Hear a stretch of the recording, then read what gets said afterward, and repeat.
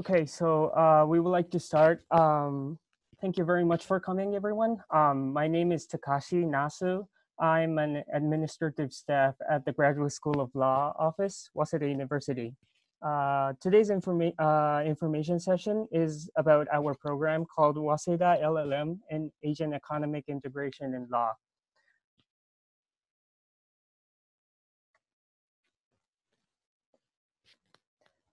This is today's agenda. For the first half, Professor Kawano, our course director, will be explaining about our program, about the features and the reason why you would like to study with us. And for the latter half, I will be explaining a little bit more, adding more information from the administrative perspective. And for the last part, we will be doing a Q&A session. So if you have any questions afterwards, please feel free to ask any questions you would like.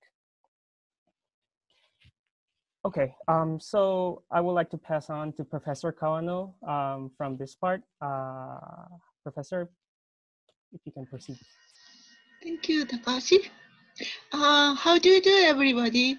We are very grateful for your interest in our course because we launched this course 3 years ago to educate the students who come to Japan from all over the world. And in fact, please have a look at the status of this program in our educational system. Basically, Waseda University has an undergraduate law degree, and then above that, we have 3 kinds of graduate educational system. So LL.M, law school for practicing lawyers, and masters in law. This course is for the students who wish to become academics. And we designed this LL.M course for the business persons, state officials, and advanced professionals. And as we have already accepted so many people from all over the world for business persons, officials, and advanced professionals. Next slide, please. And the basic features of our programs can be divided into 3. Firstly, global and Asian regional perspective. Because when we considered the basic design and the purposes of our course, we thought that it would be a good idea to have some sort of Asian perspective. Because we are in Tokyo, that means it is a center of Japan, and also we are part of Asia. Therefore, but at the same time, we cannot think about the Asian issues without considering the global issues. Therefore, we thought that it would be a good idea to have both global and Asian regional perspectives. And the second point is, as far as this is a sort of graduate school education, we really we thought it very important to maintain the theoretical interest. But at the same time, as far as we admit so many business persons or practitioners, we want to have some sort of practical analysis as well. And to realize these goals, probably we have to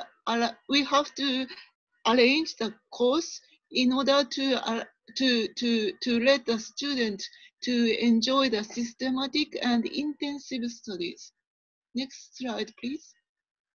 So if you have a look at the supply chains in East Asia, we Japan have a lot of close connection with ROK, Republic of Korea, China, and ASEAN states. But at the same time, Japan has been endeavoring to establish a sort of free trade system with NAFTA and EU. So this is a sort of the origin of our project to have both global and Asian regional aspects. Next slide, please.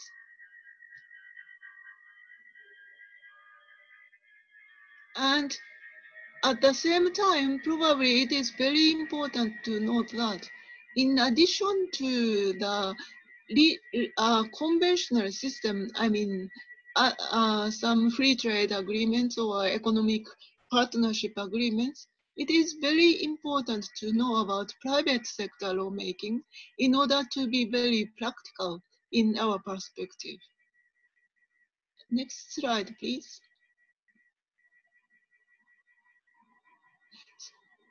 So, on the basis of these thoughts, we establish the course, and we require all the students to take the required courses.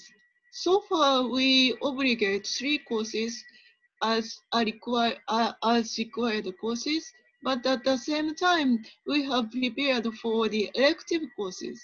Some courses are on Japanese law courses, and some are for Asian regional law, and the rest is for international law. Next one, please. So, Takashi, could you play the views of the students?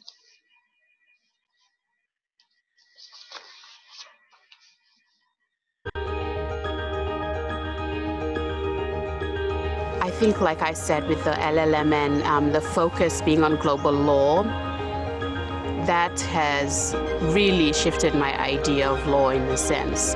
And to look at it, that there is a new area of law that is emerging and developing, and because of the many transactions that will occur across borders, that this Waseda LL.M really, like, when I mean really, it really opened my eye to see that aspect of law which did not, for me, exist before.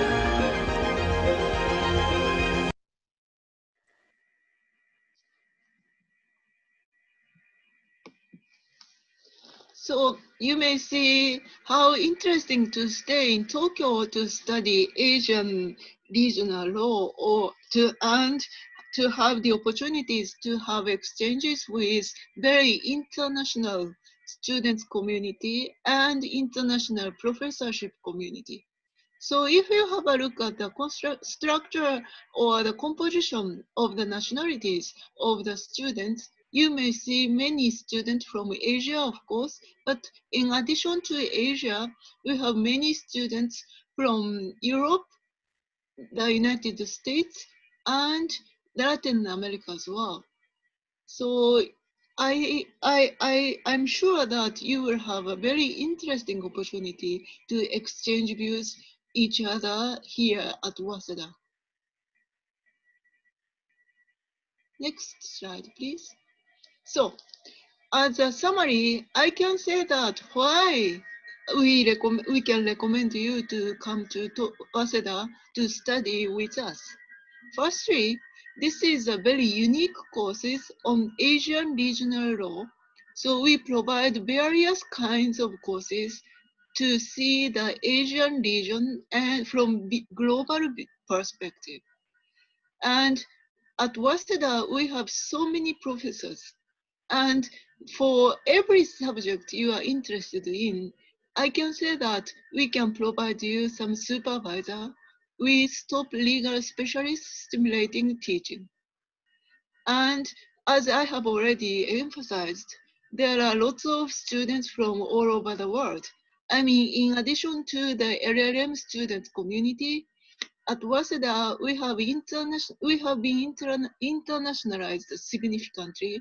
Therefore, you may have other opportunities to see other students studying various subjects. And we have strong contact with Asian, American, European universities. So some courses are taught from American universities or European universities as well. And for the purposes of the Chinese studies and the Chinese legal system, we invite various professors from China, and we have concluded various exchange agreements with these universities. And I'm sure that as a result, of the study here at Waseda, you will have the network, you will have the opportunity to establish the networks of legal professions, business leaders, and government officials. So these are the interesting point of our course, I guess. Next slide, please. So as I have already said, we have now required courses for 8 credit and 22 credit for elective courses, and we require a research paper because in order to maintain the academic aspect of this course, we have decided to require the students to write a research paper. And for this purpose, we provide the supervisors to respective students in response to the interest of that student. So the total credit to be required is 30. And we are now considering a little bit the adjustment of the courses as well to respond to the contemporary requirements of the Asian community and global communities. Okay, the next. So these are the courses which are now provided for in this course, but probably we will adjust the contents of the course and we will renew the contents of the education all the time. The next, please. So this is the chart for the academic fees. Probably the fees, the tuition and the fees look rather expensive, but as the staff from the administration office will explain, we are trying to arrange the scholarships as much as possible. Therefore, I pass Takashi with regard to the explanation of administrative matters. Thank you for your patience. Thank you very much, Professor. From this point on, I would like to add a little bit more information from the administrative perspective. So the first part about the tuition and fees, students are required to pay their tuition per semester, and the amount will be as it is shown in the chart shown right now. The amount is in Japanese yen, and but if you are currently enrolled in specific program of Waseda University or are a graduate of Waseda University, several membership fees are to be waived. If you are not sure, please feel free to contact us through emails, and we will be more than happy to confirm.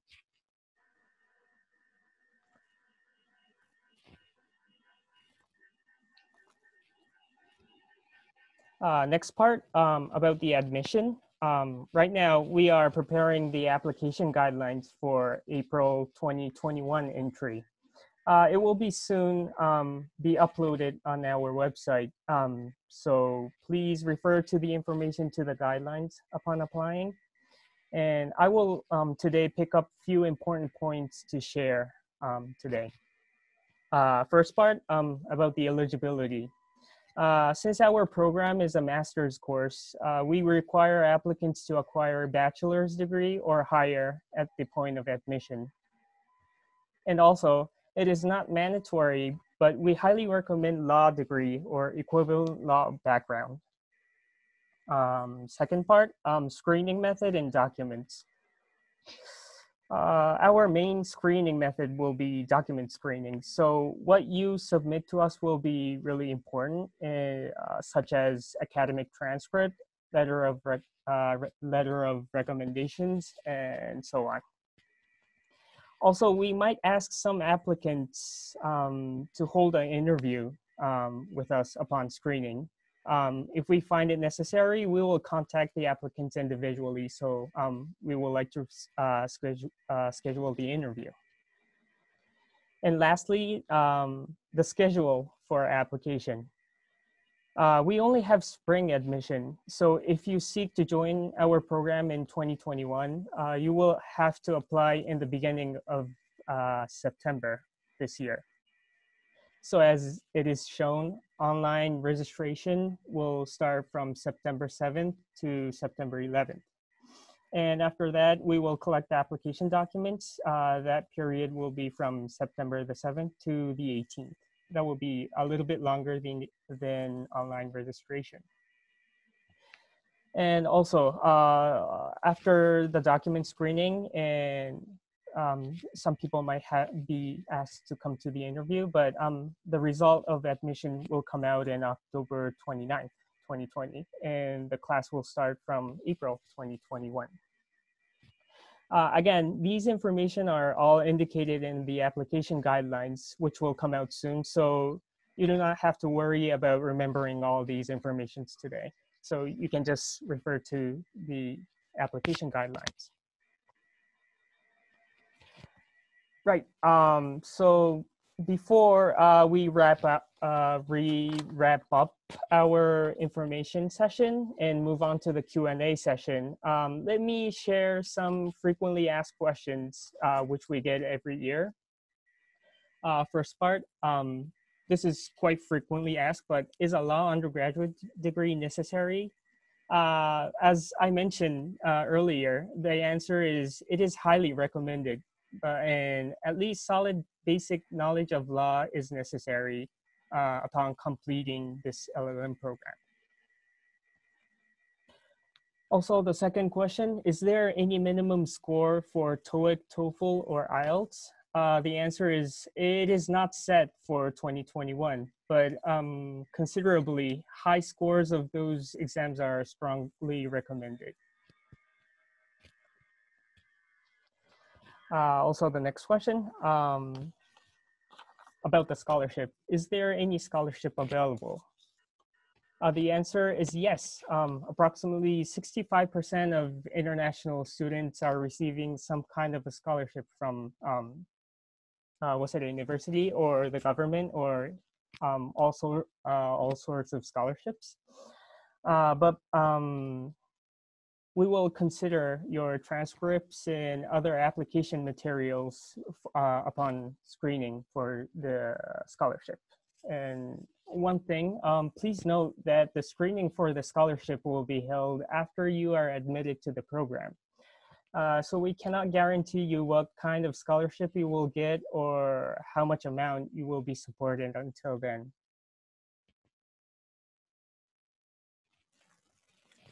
Okay, the next question. Is it necessary to contact the professor before the application? The answer is no. So you just have to be careful about what is indicated in the application guideline and follow each steps of the application guideline. And so you don't have to contact any professors beforehand upon screening. As it is said in this slide, for more information, please visit our website, or you can contact us through emails, and we will answer your questions. The email address is it is indicated in our website, and also it's the email address which I sent in the emails that I sent to everyone yesterday.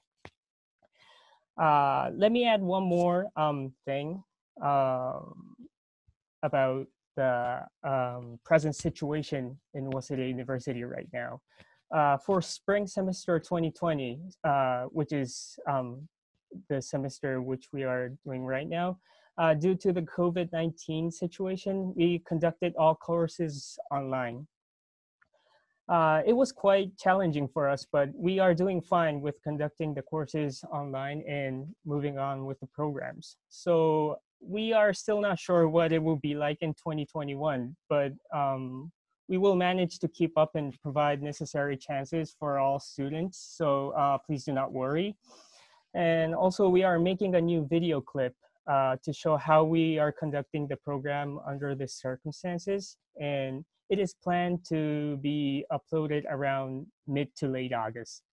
We're making it right now. So if you can check this video, I'm sure you will grasp more specific image of our situation right now and what it will be like to join our program. Because of the COVID-19 problem, some of the students have not even come to Japan, but at least we have conducted the online program for those students. So regardless of the place where you are, you have a little, at least you have, the students have participated in the education. But at the same time, I have found that online education is not everything, cannot cover everything. And I hope that we can conduct the in-person education next academic year. And I wish that I will be able to see many of you in the classroom in person. I sincerely wish that.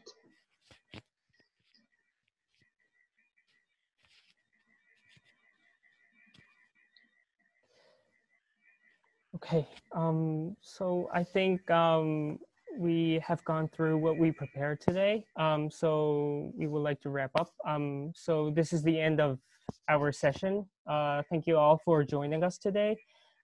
We hope you stay safe and healthy wherever you are around the world, and looking forward to your applications and hopefully meeting you in 2021. Thank you. Thank you. Thank you for kind participation. Thank you very much. So